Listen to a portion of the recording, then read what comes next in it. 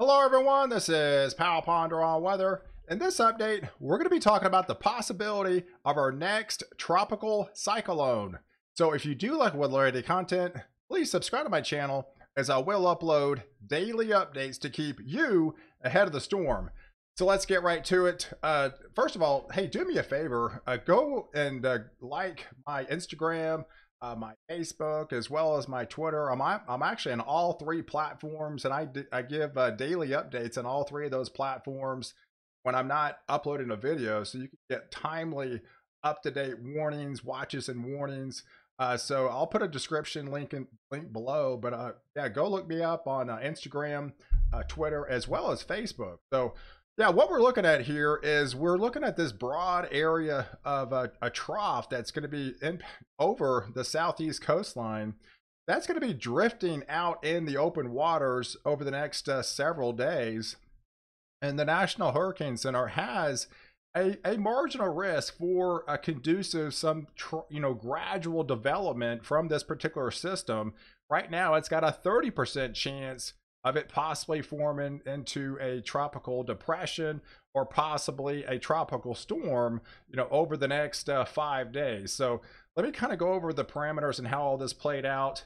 What we're looking at here, this is that cold front that we talked about all of last week, and it's slowed down. And a lot of times along these cold fronts, you get these areas of low pressure that could be forming on the tails of these fronts. So right now it's still over land. This little disturbance is still over land, but once it gets over the open waters, that's when the National Hurricane Center has already highlighted that chance of it possibly getting some sort of tropical cyclone type entity forming out of this particular system.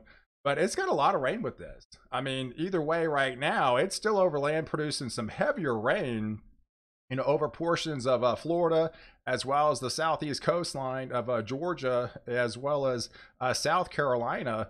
And a lot of these steering currents are going to be light over the next several days. So it's really not expected to move very far at all once it gets out into the open waters. But once it gets out in the open waters, that's when it's got time to come, to become a little bit more, conducive for development and gradually form and possible to a low-end tropical depression.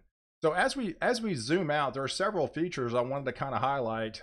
There's that system off the coastline right now. We also have another system down here by Panama. That's a lot of instability down here into Costa Rica.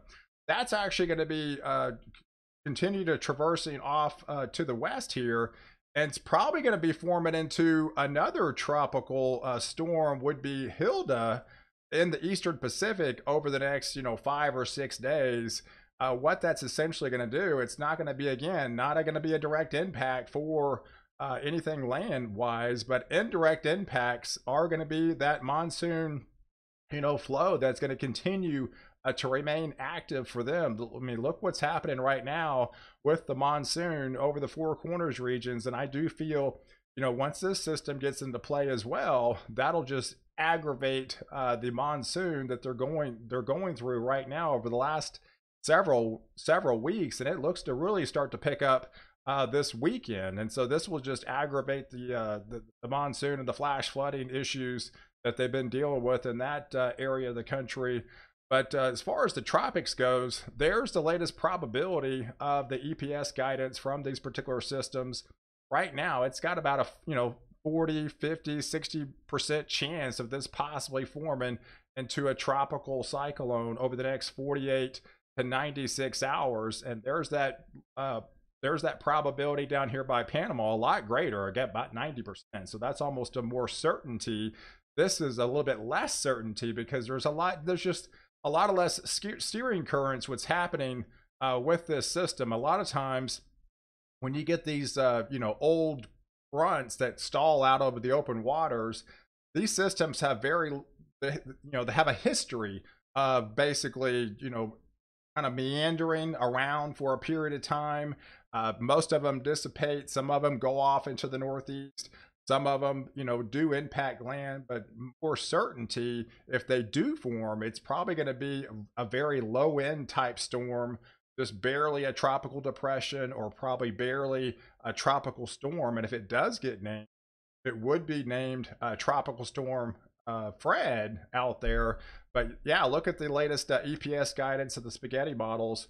Pretty much has this in and around, kind of meandering off the southeast coast, impacting with some heavier rains along Florida here, getting into the southeast coast of Georgia as well as the Carolina over the coming days. But it also has a possibility of it kind of lifting up and taking it out to sea as well. So let me kind of zoom in. There's several features that I kind of highlighted with, you know, a similar type system that this particular system has, with these kind of stalled fronts that come out of the southeastern coast. If you remember way back in 2012 was Tropical Storm Beryl. Back then it had a stalled front off the southeast coast. It kind of did a loop-de-loop. It's kind of like what's this system's going to be doing now. It's going to be kind of sitting and spinning over the coming days, and this one actually brought it inland towards say Jacksonville area, to the northern coastline, and then it brought it back out of the Carolina coast, and then it went out to sea. But it was a pretty minimal storm back then. And back in 2012, there was also Tropical Storm Edward as well. Kind of did the same thing, just kind of set and spun for a couple days. It started on September the 1st here. Once it got some traction, it definitely it moved inland, but then eventually just kind of dissipated. So these systems pretty much have a history of if they do form, they're not going to be forming into, you know, a big system or anything like that. But it's something definitely to watch off the coastline. They call these what they call homegrown systems that are essentially formed near land. Right now, it's that little broad area surface trough is still over land. So it still actually has to get over the open waters, and then it still has to possibly form over the coming days, and then would possibly go inland as maybe a tropical depression. So let me take a look at the latest 850 millibar cyclonic vorticity index. It kind of zooms in and gives you a better picture. Here's the latest update for Saturday, July the 24th. Has that system offshore off the southeast coast. It's very subtle. I mean, you can almost barely pick it out here, but there's a little area of low pressure trying to form out here in the southeast coast. I put the precipitous water imagery on here because even when it's out in the open waters, it's still going to be sending pulses of heavier rains into Florida, South Florida, Central Florida, and some of that actually might be impacting Louisiana while this system's off the southeast coastline. Well, once we go into Sunday, it does appear that it tries to get a little bit more spin to it. It tries to get a little bit more circulation along with it as it's getting pulled towards the coastline. So it does appear that's going to be off the coastline on Sunday with some very heavy rain, again, wrapping around this system, possibly into South Florida, getting into parts of Louisiana. But as we go into that Monday time frame, yes, it looks like whatever this could be, it maybe possibly come back. And if it, either way, it's going to be a pretty good rain producer, whatever may come out of the system. But yeah, it's a probability. It could be a low end tropical system, probably a tropical depression, coming ashore here off the northern coast of Florida, possibly the southeast coast of Georgia here, and in the Carolina region as well, with some heavier rains are going to be impacting the area by the time Monday rolls around. If you take a look at the steering currents, it kind of depicts on what's really happening. Here's what it looks like on Sunday. We have this developing system that we talked about this morning. I do feel we're going to have a severe weather kind of outbreak over this region as this continues through the day on Sunday. It's probably going to be over the Ohio Valley somewhere, but look at the steering currents. You continue to shift this system off to the southeast. But once this system makes it inland, you can actually see these steering currents, these winds would actually push this system inland. So this is actually going to be helping this system possibly push inland as it goes through possibly, the northern tier of Florida, getting into the southern parts of Georgia, possibly even in the southern tiers of South Carolina. But once this passes through, this would actually pick up this moisture and then probably lift it off the sea. So that's probably what's going to particularly happen with this system. I just wanted to give you a heads up.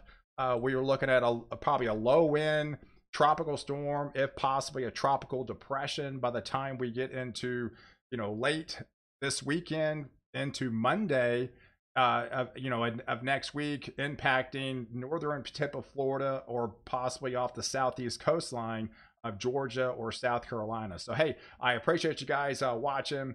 Do like this video and definitely leave your comments below, and don't forget to subscribe to my channel to catch the latest update where I protect you before and after storm.